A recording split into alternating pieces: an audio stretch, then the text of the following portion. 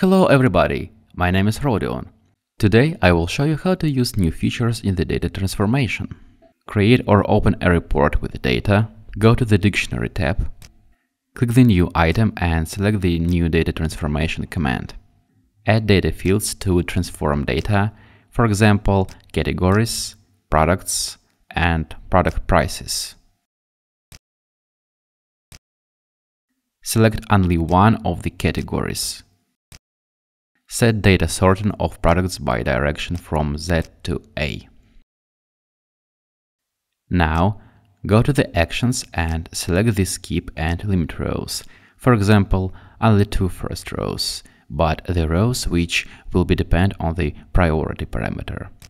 The Apply Before Data Transformation value allows you to get two first rows from the original data source.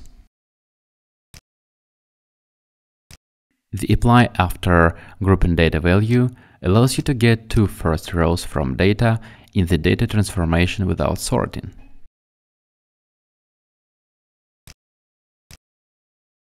The Apply After Grouping and Sorting Data value allows you to get two first rows from data in the data transformation after data sorting.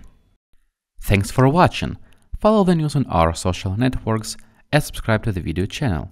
If you still have any questions, leave your comments below or send us a request to support@stimulsoft.com. Stay safe.